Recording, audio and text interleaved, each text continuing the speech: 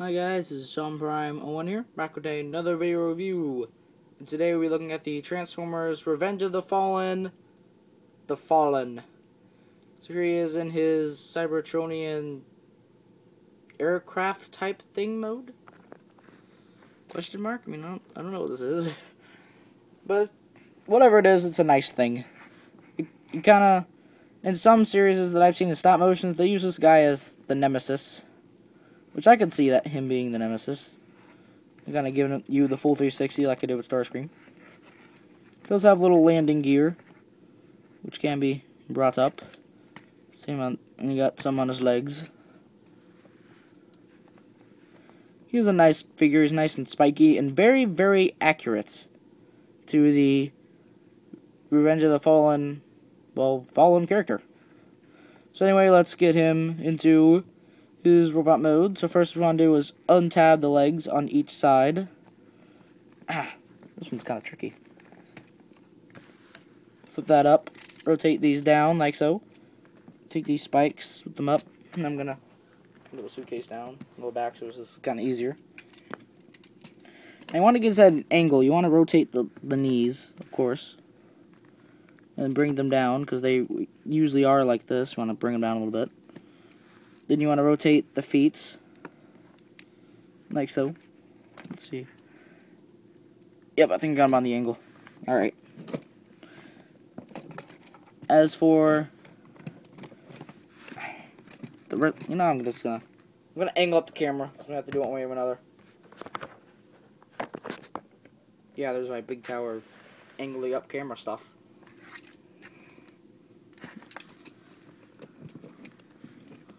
You want to unpeg the arms, rotate them. They do pop off kind of easy. Some of the parts on here do pop off rather easy. Still is a nice figure though. Pull those off. Oh, you want to rotate these out, like so. Forgot to mention that. My bad. Rotate him right here. Flip the head down. Take these little red bits, flip them in, then put it back. The back, flip that all the way down, flip that up. Or you can do it like this. Kind of helps the articulation. No matter any way you do it.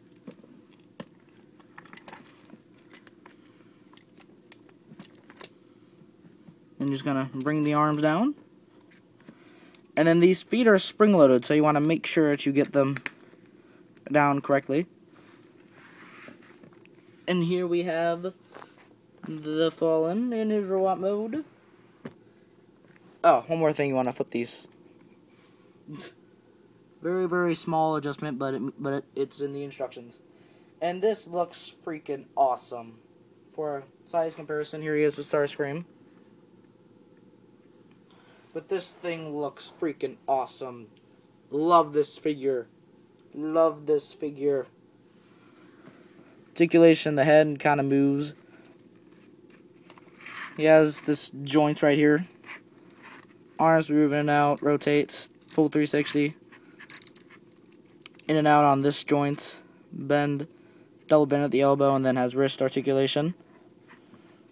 Legs move forward, kind of back if you move these. It'll give you the full 360.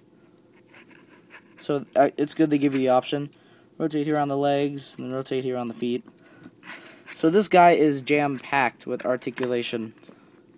You can get him in nearly any pose you want him to. And then to get him into his kind of sun harvesting thing, you want to pull back the head. Get those red bits out. It usually was for just do it like that, but I like to do it like this.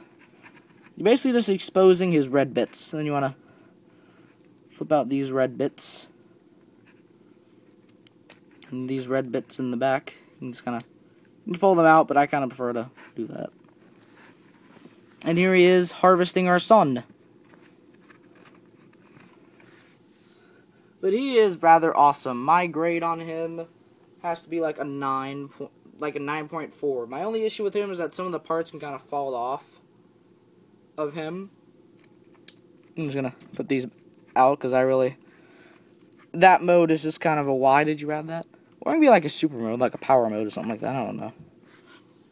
overall, he is a very, very nice figure. Highly recommended. If you want to get all the Revenge of the Fallen figures, if you don't have him, you need him. So anyway, I think that's about all I have to say. So, be sure to check out my channel for Transformers video reviews, and please don't forget to subscribe. And this is Sean Prime, signing out.